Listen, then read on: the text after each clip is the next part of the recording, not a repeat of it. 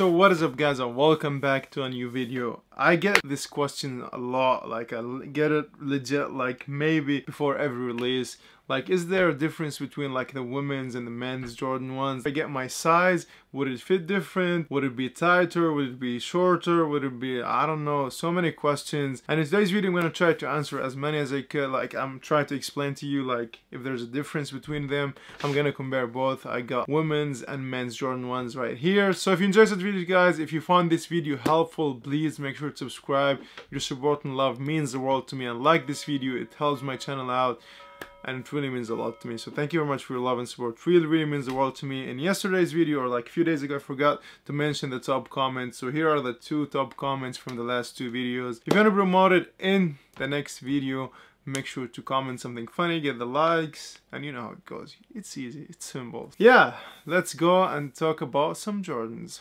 So first of all, we're gonna start with the boxes, okay? We got the women's here. Usually they'll have like the red box with the Nike logo and all that, the black Nike logo. So let's compare the size tag. So first of all, here you can see USA 12, which is 10.5 men's, as you can see on the men's one, which has this amazing black with red box. So the size tags, the difference is that you can see the women's has like USA 12, the men's says 10.5. The UK sizes and the European sizes are always the same, they never change. The only size that is gonna change are the US sizes. So if you're like men's 9.5, you should take women's 11. Like, you always add 1.5 on your size, and that's the women's size you should cut for yourself. So usually all the shoes go up to women's 12, which is men's 10.5. So if you have like US 11, it will be a hard one for you because they don't have your size. But yeah, that's the first thing you're gonna notice on the size tag. As you can see on the centimeters here, it says 29, and on the men's ones it says 28.5. But yeah, as you can see here, it's like on the women's box it says 29 centimeters, and on the men's box it says 28.5. So actually the women's pair fit a little bit longer, but to be honest, when I wore them I did not notice anything different. It was the same fit for me. There's nothing different on the fit. So here it says on the box that it's like ½ centimeter bigger, which you won't really notice. It's like, I don't know bro, it's something like you will never notice.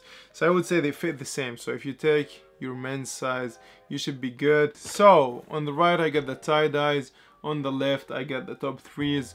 So when you look at the toe box, like when you compare them, look at the toe box of both of the shoes, you won't actually notice like anything different. You won't notice like the women's one is a little bit like bigger, longer, I don't know, it looks pretty much the same honestly.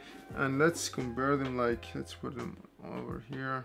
Wait a minute. So as you can see, if you put them like, I don't know, the men's one looks actually a little bit low. They're pretty much the same.